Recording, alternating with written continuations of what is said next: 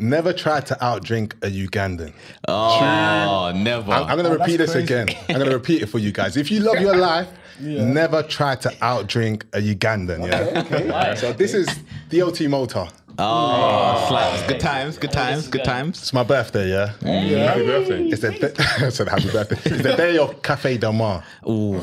Some people call it Café Del Cheeks, yeah? Aye. I'm not going to explain why, but Best venue ever. best venue ever, yeah? Best venue ever, yeah? Oh, sounds juicy. So me, Dej, and some girls are outside the venue, yeah? And we're drinking civilized drinks. You know, the Ray and Nephews. Yeah. Civilized. The Hennessy, Yeah. the Patron. Yeah. And then one of the Ugandan babes comes up to me and she's like, listen, it's your birthday. Listen, you're trying to get lit. I'm like, I'm trying to get lit. She was like, if you're trying to get lit, I got something special for you.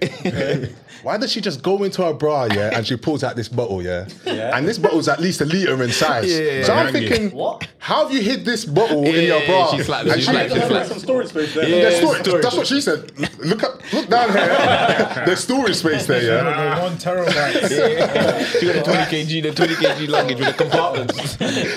Then I'm looking at the bottle, yeah?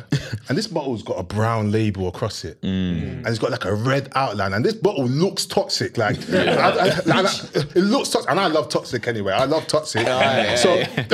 So I'm reading this bottle and it says, Ugandan Waragi. Have you guys heard about Waragi? I've heard the name. I've heard about it, but I thought it was fictional. You only hear rumors. You don't get into it. You only hear rumors about this bottle. You only hear rumors. I'm like, what's this, babe? She's like, don't worry about it, sweetheart. Listen, we're going to take a couple shots. We're going to drink this whole bottle, then we're going to go into the motive. A whole bowl. The whole bottle. The whole bottle. And me, yeah, I'm not going to lie to you. Like, my mum told me not to accept drinks from strangers, yeah? Facts. But that day, it was my birthday. As soon as she said that, I was down on my knees, mouth wide open like a baby. Yo. It is what it is. And You didn't have to go on your knees. You didn't have to go on your knees. I crouched down. I wasn't on my knees. There was a lot of man in that motive as well. A lot of man. Have some self-respect, man. And we were just pouring shots in each other's mouth, yeah. We finished the That's a bottle. party, flipping hell. Finished the bottle. It was a good It was a good time. Deji was there, but he didn't want to drink. He didn't want to drink it. I don't. We get into Café Del Mar now. First 30 minutes, Narnia, bro. I'm telling you, that place, the cheeks were cheeking, the views were viewing, but everything, I'm telling you, it was a vibe, bro. It was a vibe. So I enjoyed it. It was a Waragi, man. It was a Waragi. Then after the first 30 minutes, like you usually do, you know the drink goes through you, you need to go to the toilet, innit? You need to break the seal. So I go to the toilet now, yeah? And I sit on the toilet seat and I piss. Whoa. That's severe levels of drunk. You can't stand up properly. You might slouch. I know you're bareback in the toilet. There's no tissue. I'm going to admit, there was no tissue there. You didn't even squat. Bro, that was the moment I realised I was done out. I was done out. That's when I realised I didn't know I was that drunk that I sat on the toilet seat. And I was on the toilet seat for like 5 minutes. 20 seconds. Time to marinate. It only takes me 20 seconds to piss. So the remaining 4:50, I was just sitting on that. Even the math is wrong there. bro, That's the Waragi, man. That's the Waragi. The remaining 4:40, I was just sitting there thinking to myself, like, my mum told me not to accept drink from strangers, and I've done it. I look at myself now. I'm even struggling to get off the seat. I managed to build the strength to get off the seat. I go to the sink. And as you do, I just start splashing water in my face. I'm just trying to wake myself up, yeah? And I'm just looking in the mirror and I'm just dissing myself, bro. I'm saying, look at you, Black Phil Mitchell, bro. I'm like, look at your nose, bro. It takes up 2/3 of your face. Look at your eyebrows. That's why you got no eyebrows. You need black cast oil on your eyebrows, man. You've been reading my notes, man. I was just insulting myself. Then I came to a realization, yeah? I got 3 options here.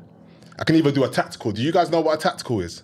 Oh, yeah. Where you make yourself up. So in the movies, chill. what was that? What did he say? Oh, you're mad. You're mad. To be fair, there might be how's that gonna help you? There might be alcohol in the semen. I said you're gonna wank out the alcohol. What the hell, man? Nah, but the tactical is where Be dancing, bro. Yo, that's where we'll drown, bro. you put 2 fingers in your throat, yeah, and then you tried to vomit out all the alcohol. Yeah. But I said, You know a lot with your food. no, I'm not. I said I'm not doing that nonsense. Yeah, I'm not doing that. The second option is to drink loads of water. Yeah. But I've seen a couple men here that have been drunk before. I've given you water and you just end up vomiting all over the place. So I was like, I'm leaving that. We know about you, bitch. And then the final option is just to walk home. Just to go home. So I decided to walk home. Yeah. So I'm leaving the venue now. And our hotel was about 15 minutes away. Yeah, no, and it's bare twists and turns. So I'm trying to pull out my phone to sat-nav it back to the hotel. Yeah. I tried to pull out my phone. I realised I've lost my phone. I'm That thinking, Waraji, Pulled out the Waragi. So I'm thinking now, how am I getting back? So I'm asking all the locals, how do you get to this hotel? Some of them are ignoring me. Some of them are telling me they don't speak English.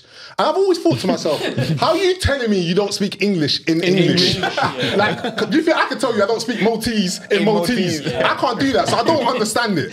Anyway, I managed to find someone and he gives me the directions. He's like, take a left, take a right, take a left, like some GTA cheat code, yeah? And for some reason, my drunk memory helps me memorize it. Somehow I find my way back to the hotel.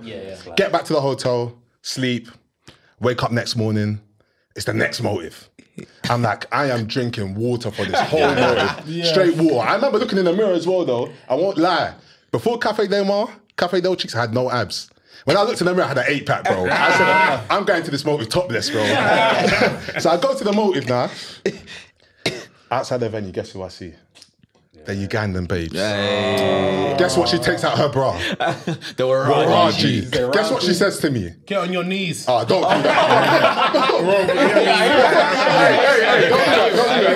I hear it. She says shot for shot. I'm just like to her, listen, let's go again, man. Let's go. Because you see that 30 minutes of Narnia is worth the 10 hours of suffering. I assure you, man.